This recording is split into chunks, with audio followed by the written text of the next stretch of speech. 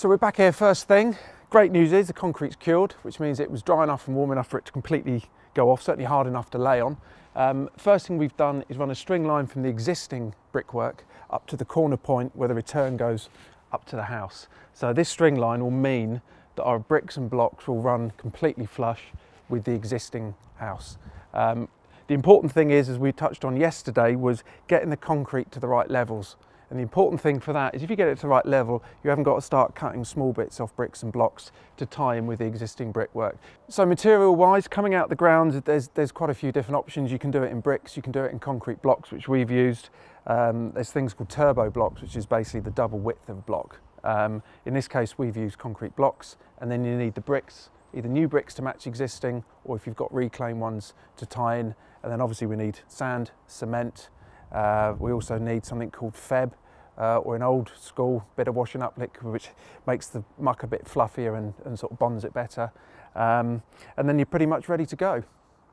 So mixing up mortar, or as brickies call it, muck, you can do it by hand. The problem with that, A, it's longer, and B, you don't get the consistency and you can't mix it properly that you do with a mixer. So if you haven't got one, by all means go out and hire one. You can get them from most sort of big builders yards or tool centres. And then with the mixer, the standard mix for most of these sort of things is about 5 in 1. So what you add is 5 parts soft sand or building sand, 1 part cement, and then you add this additive called feb, or washing up liquid, to the water, and then you pour that in, and then that brings the whole thing together. And as I say, with the 5 in 1, you've then got a fairly strong mix which you can lay all your bricks and blocks with.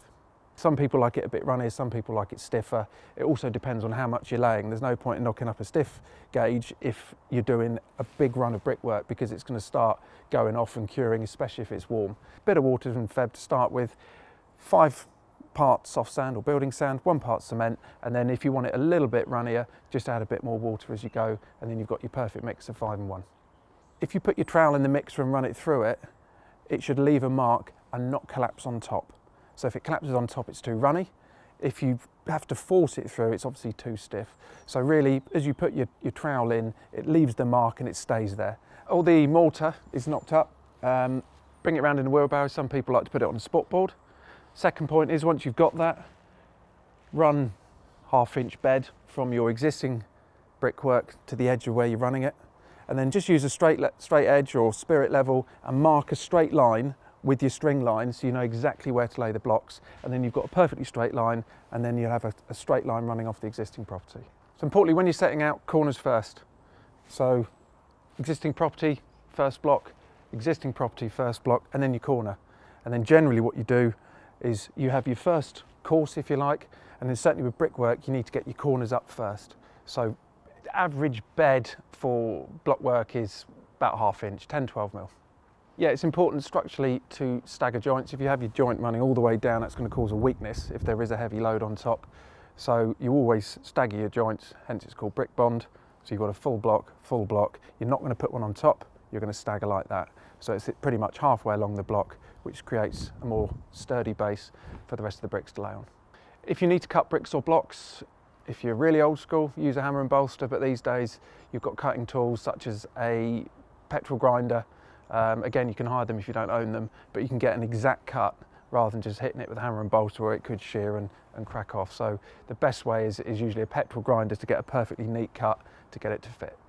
String line's probably a brickie's best friend. As I say, you run it off the existing brickwork to your corner point, and that will give you the top of where that next course of bricks is running up until.